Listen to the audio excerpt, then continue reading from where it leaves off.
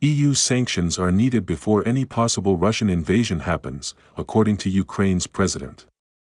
Volodymyr Zelensky was speaking following a meeting between European leaders and its Eastern Partnership members, Ukraine, Georgia, Moldova, Armenia and Azerbaijan. I managed to explain to our European colleagues that for us it is important to have sanctions applied before rather than after the beginning of any conflict, because if that happens, an escalation will not, Zelensky said.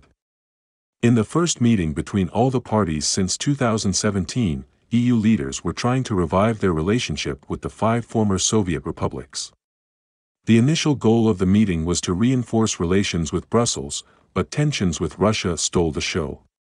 There is now an expectation that the EU will give reassurances of support against any Russian aggression, following the continuous destabilisation of Europe's eastern neighbours.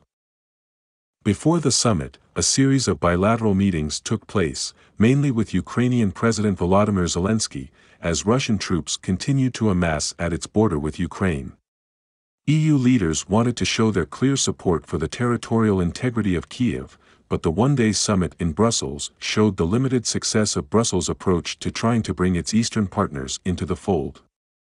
3 of them have so far asked for membership: Georgia, Ukraine and Moldova. But, as things stand, joining the club is highly unlikely, since Russia considers the region its backyard where it, of course, has security interests.